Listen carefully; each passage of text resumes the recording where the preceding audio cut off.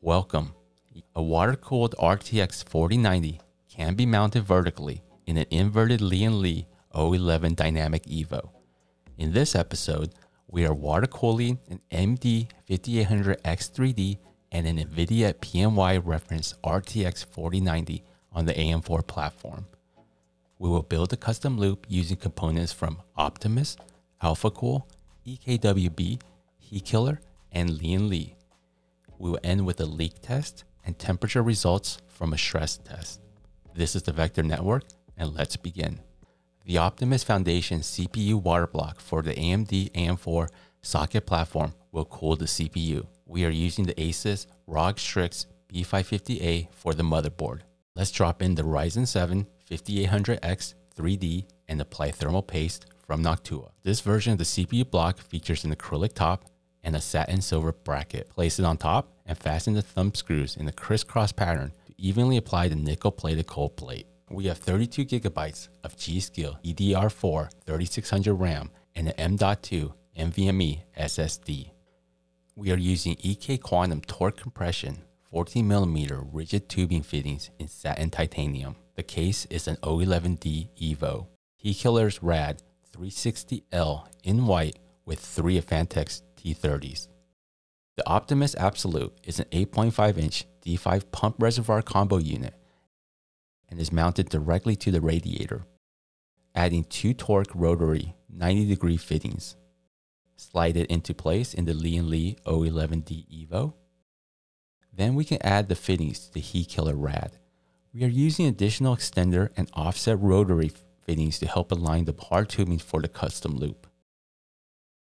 Another Heatkiller RAD 360L in white with 3 Lian Li Uni SL Infinity fans in white will be used. And this is the bottom radiator and will be the lowest point in the loop.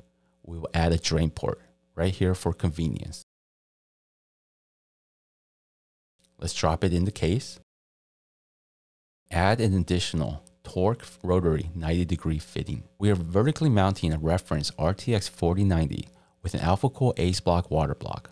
Click on the link in the top right for a dedicated video for this card. The tubing is installed by fully inserting it into the base fitting, and then the other side is pushed into place. The locking ring is then hand tightened. This is repeated for each of the 10 compression fittings for the 5 main tubes. We are using the ready-to-use Corsair HydroX Series XL8 performance coolant in clear. For the leak test, the reservoir is filled with coolant and the power supply is turned on with only the pump connected and a jumper on the main 24-pin power cable. The pump is turned off once it pushes most of the water out of the reservoir. More coolant is then added and the process is repeated until the reservoir stays completely full. With the pump connected only to power, it will run at 100% max speed, which can be helpful to clear out the air bubbles. This custom loop is using acrylic 14mm outer diameter hard tubing. The EK Quantum torque compression fittings have a dual O-ring design. One O-ring is in the base fitting, and the other is attached along with the locking ring. It is possible to see and or feel movement of the tube going into the base fitting as it passes the O-ring.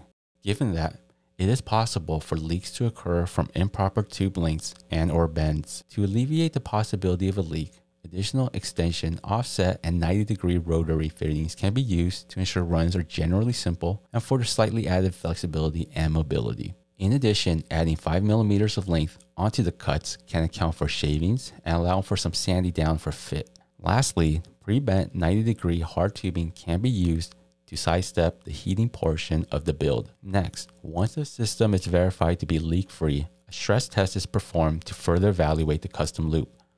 3D Mark's Time Spy Extreme was run in a window with hardware monitor overlaid over it.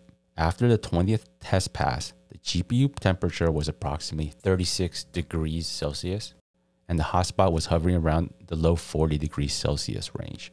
The fans were running at between 750 and just below 1200 RPM. Because the bottom radiator fans are visible, the Lian Li Uni SL Infinity fans in white were selected for a blend of their performance and design. In the end, the components are cool and the system is quiet. Like the video by clicking the like button.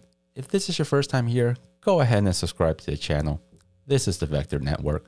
Please click on the bell for a notification when the next episode airs. Click on the links here for more videos, including one dedicated to the studio that produces this content. Thank you, and I'll see you at the next episode.